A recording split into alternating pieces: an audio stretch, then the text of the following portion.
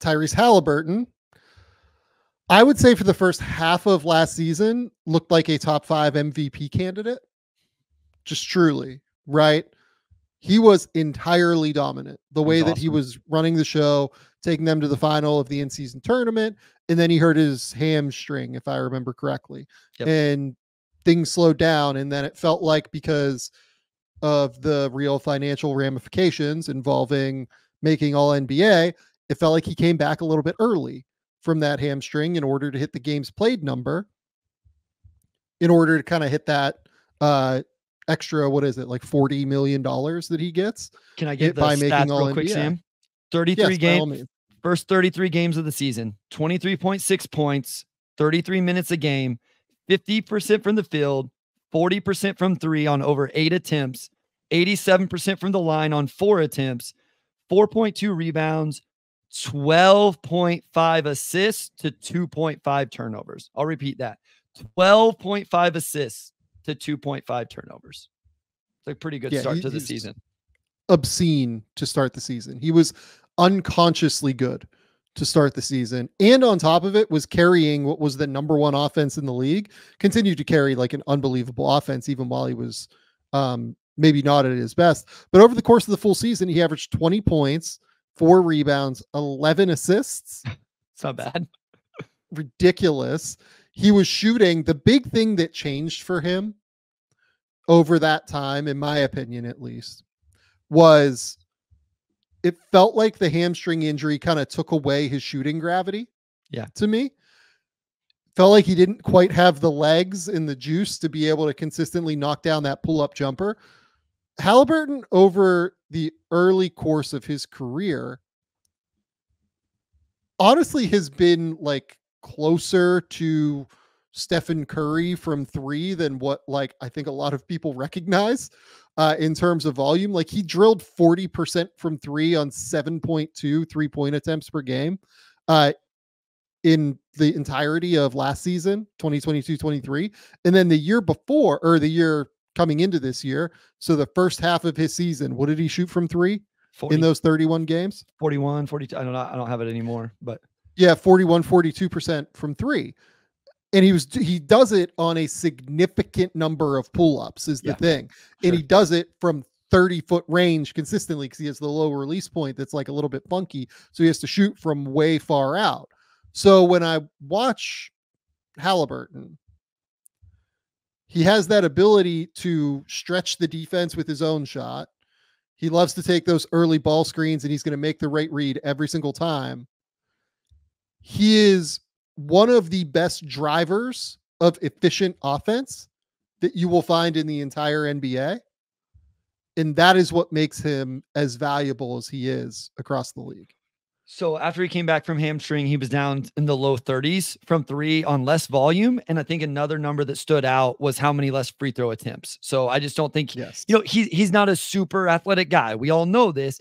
And then if you're dealing with a hamstring, that first step explosion and all of that is taken down even a little bit more. And that's really going to bother a guy like him, especially if he doesn't have the same amount of shooting gravity. So I think what this comes down to is, do you believe what we saw the second half of the season and the playoffs, which, you look at his playoffs numbers, he still averaged 19 on 49, 38, 85 with 8.2 assists. It's not like those are awful numbers, but probably not numbers to warrant quite how high we have him on the list. So do you believe in what he was to start the season last year?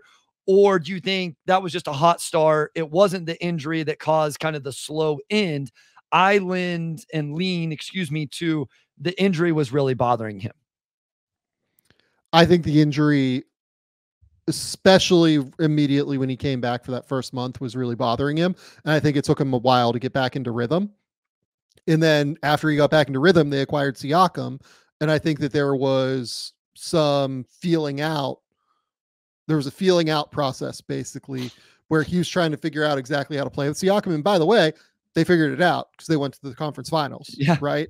Yeah. And look, like, they got a little bit lucky. Like, they ran into a team in the New York Knicks that got incredibly injured. Right.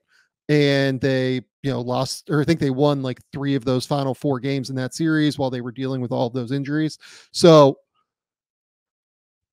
with Haliburton, I do see a world where he is able to kind of take a big leap next year, even from what the overall full season numbers were this year.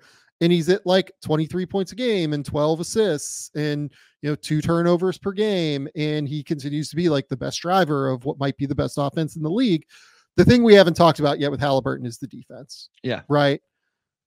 He is a genuinely really bad defender right now in the league. Yep. And people got really excited when he was coming in about the assist and turnover or the steal and block numbers at Iowa State. At the end of the day, he just has never really been able to guard on the ball. And he's a little bit too skinny to guard non-ones. He consistently gets hit, I would say, pretty effectively by wings and by bigger players that are able to find different mismatches on him. Yeah. No, this is a real area of concern. And that's where, I talked about with J-Dub, I can see people who go like, hey, you have a real two-way wing that is a nightmare on defense and then also able to do whatever percentage of what Hallie does on offense. And so I get that. I just wonder if it's going to get better. Like if he doesn't physically improve his body, what do you think the biggest holdup, Sam? Is it that? Is it just he's not strong enough? Is there more intensity and energy that needs to be expended for him? Do you think if he did that, it would get better?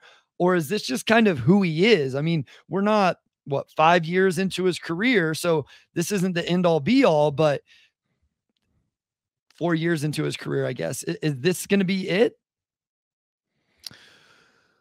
I like to think that if he continues to get like bigger and stronger, it will allow him to be able to take a jump on defense. But I worry that the frame just kind of is what it is. And I also worry a little bit about like, will he continue to get these like little soft tissue injuries if he adds more and more weight? Because look, he played 56 games last season. He played 66 games this year, missed the final 2 games of their playoff series against Boston. Right. So I do have my concerns that the defense isn't going to like take a big leap necessarily. But I mean, he's such a smart player that like you like to think that the team defense is going to be okay longer term. But he's kind of a magnet is the problem. He's kind of an on-ball magnet right now for teams to kind of attack. Yeah. No, I agree. Like that was my holdup with him. And that's why, I mean, I knew he was going to be in this tier. I feel like he's, an all NBA level player over these next 5 years. And this is kind of the tier I'm in of guys who I think are going to make all NBA is how I categorize this tier of guys we're talking about, at least to start off this episode. But what keeps him from being higher than others or real debates against him and Maxey or him and J-Dub or whatever is just those concerns on the defensive end. Yeah, I would look, I had Williams ahead of him for sure. Yeah, I think that's fair. On my list. And it was largely the defense. But again, Haliburton was just the best player on a team that went to the Eastern Conference Finals. And that is also worth saying something. So like they worked around it at a high level and he was unbelievable and is on the Olympic team now and is now a gold medalist. Like, I think that we probably underrate Haliburton a little bit based off of the close to the season when he wasn't 100% healthy necessarily. Haliburton is like an unbelievable driver of offense in the NBA. And that's where I got to when I was in this tier of, okay, if I think this guy's going to make all NBA, a guy who is the guy on that team, I know Pascal's there now, but kind of the face of that team. It's a good team. I think they're going to continue to win games. They have a style that fits him, all of that. It's just hard for me not to bet on that guy being in the running for this stuff over the next 5 years. Like he's just in a situation that makes a lot of sense for that to be true. Yeah, that's fair.